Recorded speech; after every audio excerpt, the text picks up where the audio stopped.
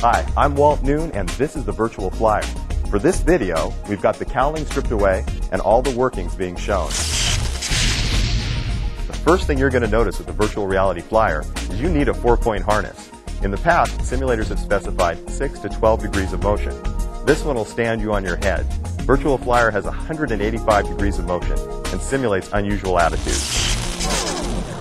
So how do we give pilots over 185 degrees of roll?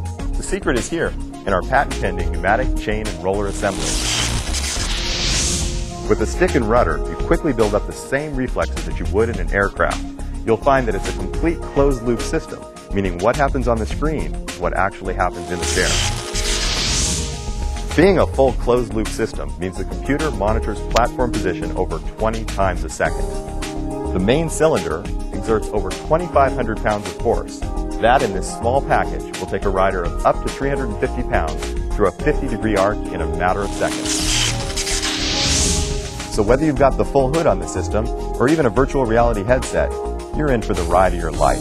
Let's take it for a ride.